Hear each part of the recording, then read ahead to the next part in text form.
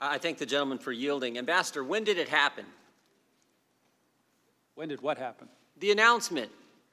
When did President Zelensky announce that the investigation was going to happen? On page 14, you said this: was there a quid pro quo? Today's your opening statement. As I testified previously, with regard to a requested White House call, White House meeting, the answer is yes, that there needed to be a public statement from President Zelensky. When the chairman asked you about the security assistance dollars, you said there needed to be a public announcement from Zelensky. So I'm asking you a simple question. When did that happen? Never did. Never did. They got the call July 25th. They got the meeting, not in the White House, but in New York on September 25th. They got the money on September 11th. When did the meeting happen again? Never did. You don't know who was in the meeting? Which meeting are you referring to? The meeting that never happened. Who was in it? You know how Zelensky announced it? Did he tweet it? Did he do a press statement? Did he do a press conference? You know how that happened? I mean, you got all three of them wrong. They get the call, they get the meeting, they get the money. It's not 2 + 2, it's 0 for 3. I mean, I've never seen anything like this. And you told Mr. Castor that the president never told you that the announcement had to happen to get anything. In fact, he didn't just not tell you that, he explicitly said the opposite. The gentleman from Texas just read it.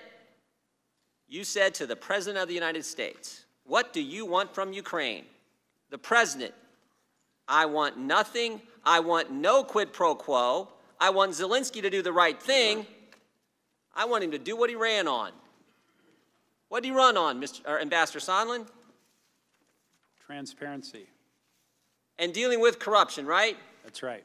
Mr. Castor raised another important point.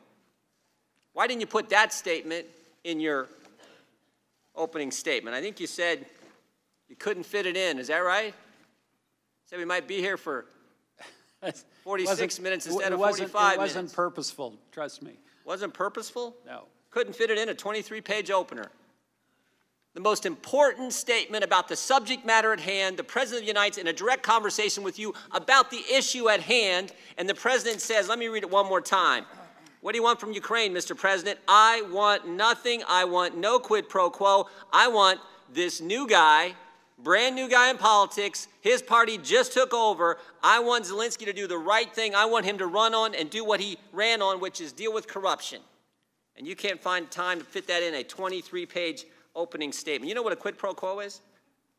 I do. This for that, right? Looks to me like Ukraine got that 3 times, and there was no this. We didn't do anything. Or excuse me, they didn't have to do anything. I've never seen anything like that. And this is, when the call came out, y'all remember this? When the call came out, everyone said, we're going to, quid pro quo. There's going to be, that was what was in the call. And of course, that didn't happen. That didn't happen. Remember what the complaint said? Remember what the memo said of the whistleblower? This call was frightening. This call was scary. All those things. None of that materialized. None of that materialized. I yield back.